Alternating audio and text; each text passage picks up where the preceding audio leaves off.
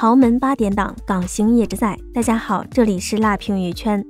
眼瞅着2023年了，张丹峰的经纪人居然还是必赢，估计这是许多观众看到这个消息的第一反应。毕竟这个瓜首次发酵还是在4年前，当时大众就对张丹峰甚至是洪欣的做法颇为不能理解。但好在结局是必赢辞职，两口子逐渐回归平静的生活。只是万万没想到，几年过去，必赢仍旧占据着张丹峰经纪人的位置，甚至感觉还随时有上位的可能。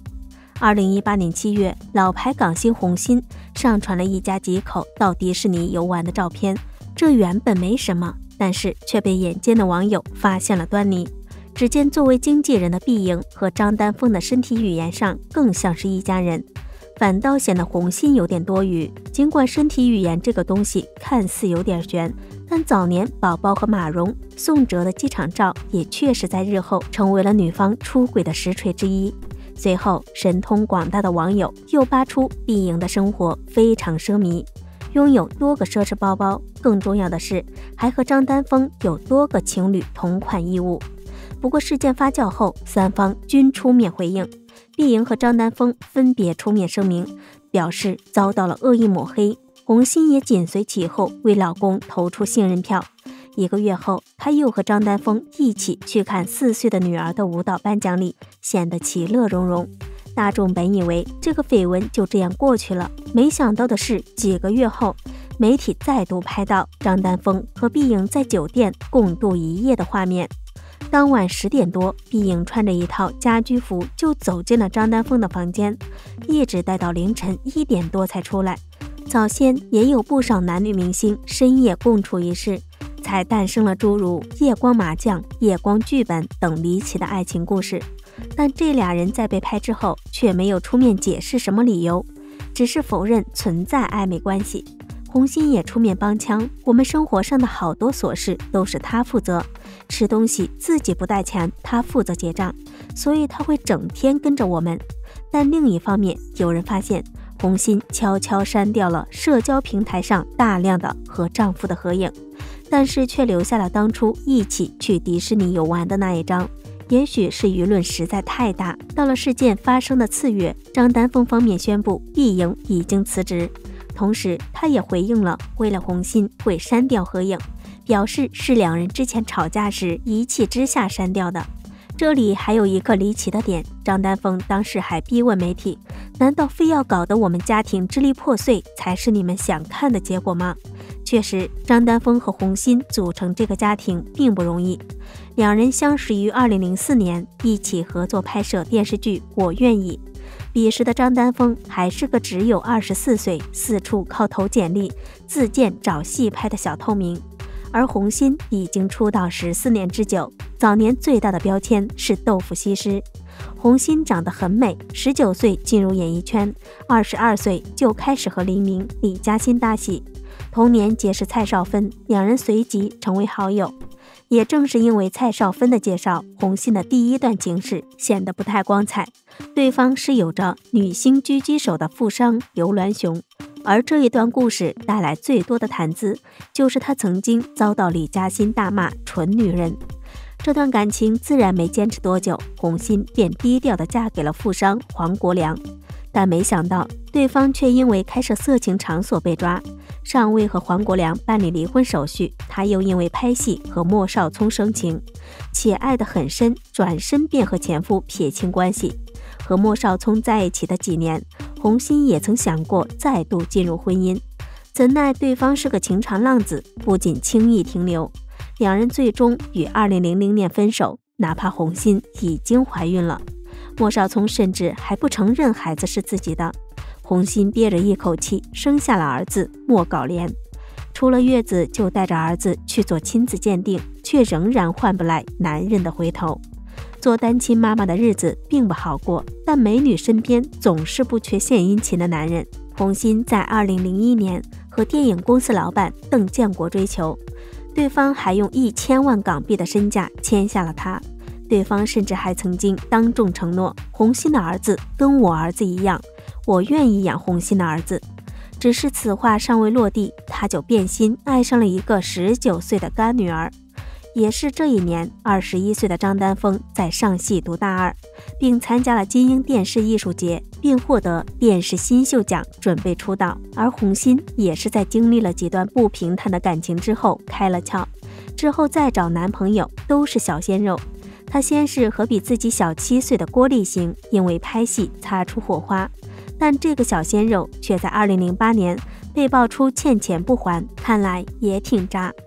和郭立行分手后，洪欣就因为拍摄《我愿意》结识了张丹峰，男方对他一见钟情。戏份拍摄结束后，张丹峰开始追求比自己大10岁的洪欣，首先是给他发短信问我可以喜欢你吗？洪欣看到后回了一句你随便。这句话仿佛是一种默许，使得他加大了力度。许久之后，洪欣回忆起自己被对方追时的细节，仍然很有画面感。但鲜少人知道的是，追求洪欣的张丹峰当时穷得叮当响，住在地下室里等待幸运降临。而洪欣和他确认关系之后，不仅出钱给张丹峰的母亲买了房子，还送小姑子去国外留学了。为了体恤男友没钱打长途电话，洪欣还主动承担了大部分电话费，基本都是他主动打给他的。张丹峰也投桃报李，尤其是对洪欣的儿子真的非常好，导致后来他还直接将儿子的名字改为了张镐莲。具体两人是如何相处的，咱不得而知，只是知道哪怕闺蜜蔡少芬以张丹峰看起来坏坏的反对他们交往。2009年，洪欣还是义无反顾的嫁了。当时很多观众反响不一，有人为洪欣的勇气点赞，有人觉得张丹峰实在高攀，也有人觉得两人的爱情故事就是浪漫。但事实是，这段被洪欣视为珍宝的爱情，在求婚时的玫瑰都不是张丹峰自己去买的，而是托朋友代买，还买错了。婚后的洪欣逐渐减少了自己的工作，但张丹峰却靠着老婆的名气渐渐赢得了资源。结婚之前，他每年都有一部能叫得出名字的作品就不错了。婚后却先后出演了《新还珠格格》《神雕侠侣》等著名大 IP， 尤其是2015年，可以说是张丹峰最重要的一年，因为在《花千骨》中饰演了一宿阁主东方玉清，不仅拿了奖，也成功在观众心中留下了位置。而这时已经是他出道的第15年。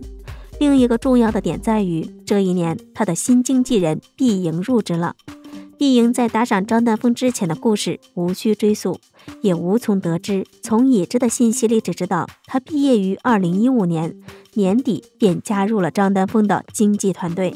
在这之前，毕莹社交平台上的画风基本上很某宝，但到了2016年，他便开始周游意大利、香港，并且逛街逛到断腿。